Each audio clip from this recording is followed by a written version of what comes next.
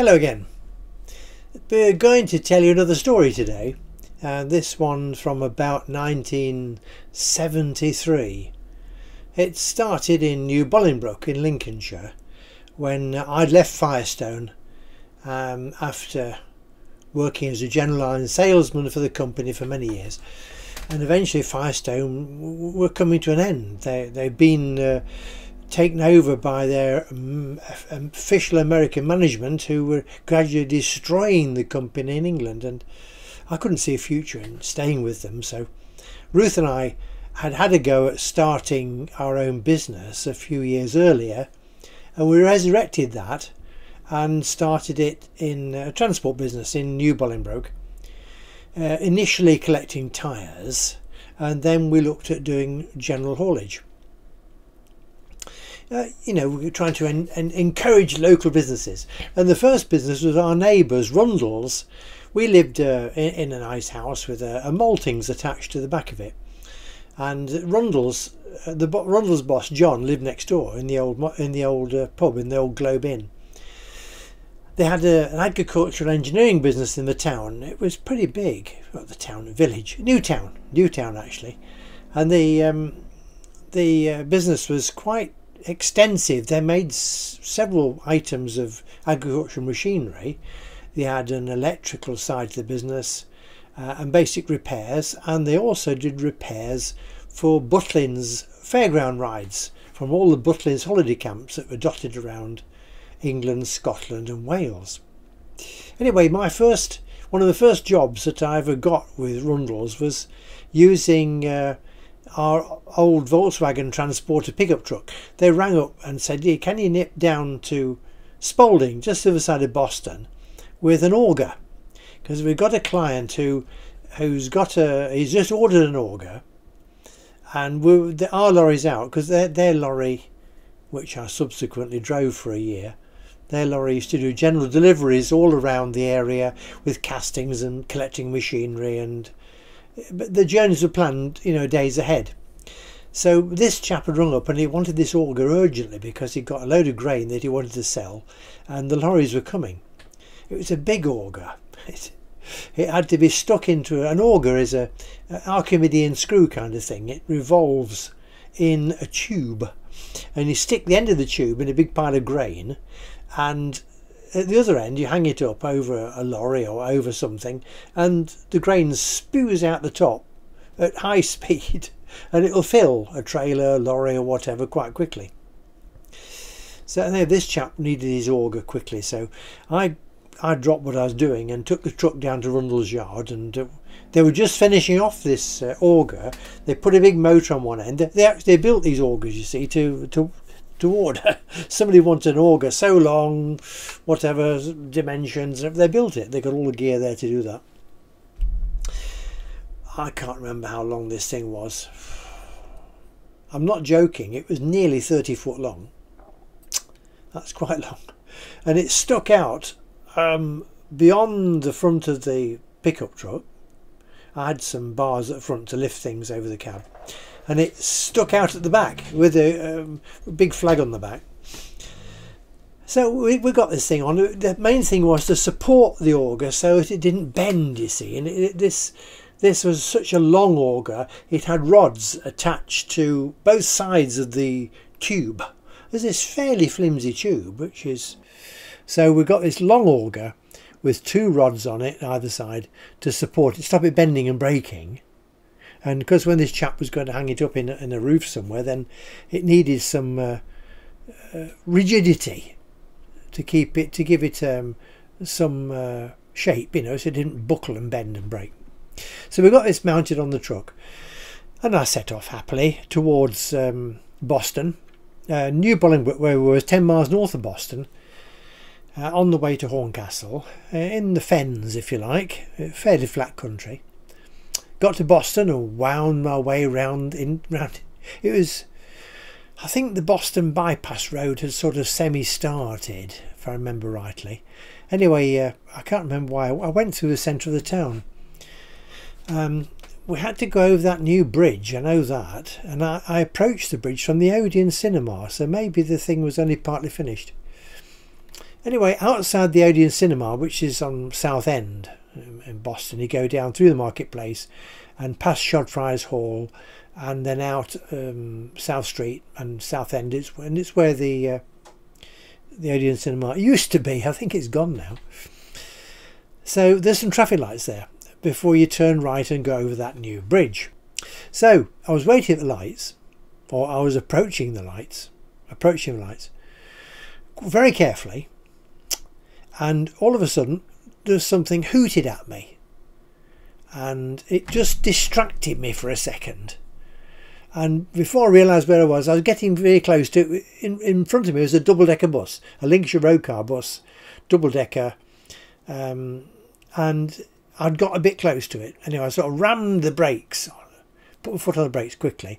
With a Volkswagen Transporter, you know, it's a bit like this. It's a forward control thing, and the engine's at the back. It was a proper Volkswagen with the 4-cylinder air-cooled engine in the back. It got a split windscreen. It was that old, I think. Well, there's a picture and you'll see anyway. It was fairly old. So, and put the foot on the brakes, and the thing sunk down. Well, with that, it brought this auger down. It was right up in the sky, you see, and it brought this auger down. It went, and in the final sort of movement of me just going forwards and just stopping, the two rods in the front of this auger went straight through the back of the bus, just below where the windy thing is that tells you where the bus is going. I mean, below the back window and above, sort of in the staircase area. Oh, right. Well, I'd stopped. I mean, it went up, thud, and these two rods went into the back of the bus, and as the thing sank back again, then it settled down and the rods came out again, and there in the back of this bus was just two holes, two eyes. Where are we? They're quite level, just below. They'd be about as big as a finger. Yeah, about as big as your finger. No, not as big as your thumb, but as big as a big finger. Something like that. So, oh, right. Anyway, with that, the bus driver got out. He must have felt a bit of an impact. So, because the folks in the bus, I think it was going to Spalding. So they were going the same direction as me. So anyway, chap got out of the bus, and I got out of my truck, and I said, "Hey, I'm sorry about that." Just as I put my foot on the brake, the auger sort of, and it punched two holes in the back of your bus. There's not a lot to see. Oh well, he said, that's unusual. His language wasn't too crude, if you like. It was just very, what do you say, picturesque. No.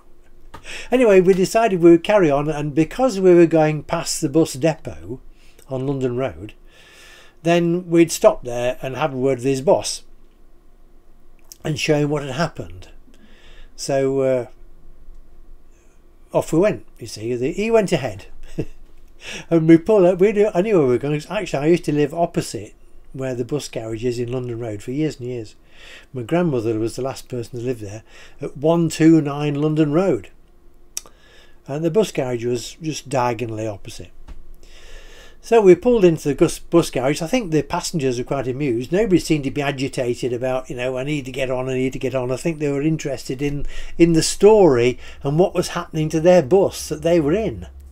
Plus there's this very small pickup truck behind them with this enormous auger on the back of it, sort of, you know, sticking out at the front and sticking out at the back. It seemed to have no end to it.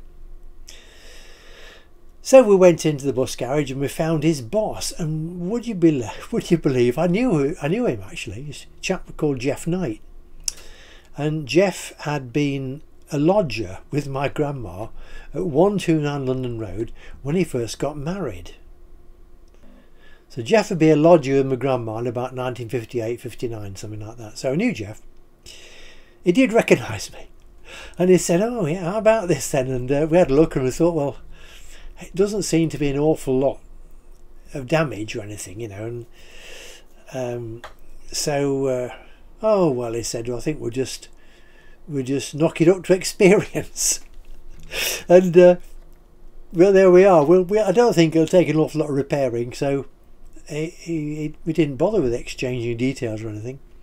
Wasn't it lucky that I knew the chap? And the bus driver was quite amused. The passengers seemed to be very amused as well. Anyway, I told him where I was going, and I was turning off at Gosberton. That's it. And he said, the bus driver said, well, I think you better go ahead of me this time. So there we are. We'd left the bus garage on London Road. I set off ahead of the bus this time, and he followed on behind. And there we are.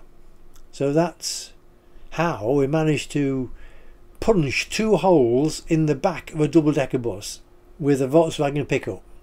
And yeah, I never heard any more about it. But it's a lovely story, and I hope you enjoyed that. Now, if you did, then perhaps you would give us a like and even think about subscribing to the channel. I'm going to try a few more stories like this that have you know, face-to-face sort of thing with the pictures, and see what you think of it. So give us a few comments if you like it. I would appreciate that. You can see versions of this on our Buzzsprout site, so if you look up our website link, then you can find this story as audio on Buzzsprout. You can also find it on It's a Rum Life Book 3, Tales from Ivy House, 1970 to 1984, and that you can download the whole book, and there's oodles of stories in there, you know, in conventional book form with lots and lots of pictures, all free. So I'm getting on now, you see, so it's really no point trying to flog these things, and I'd love people to enjoy listening and watching and, you know, enjoying the stories really, which is why I do it. So leave us a comment, subscribe to the channel if you can, that would help us an awful lot, helps the channel to grow, and share the stories with your mates, and don't forget to have a look at the website. So until the next time, thank you for being with us, and cheerio.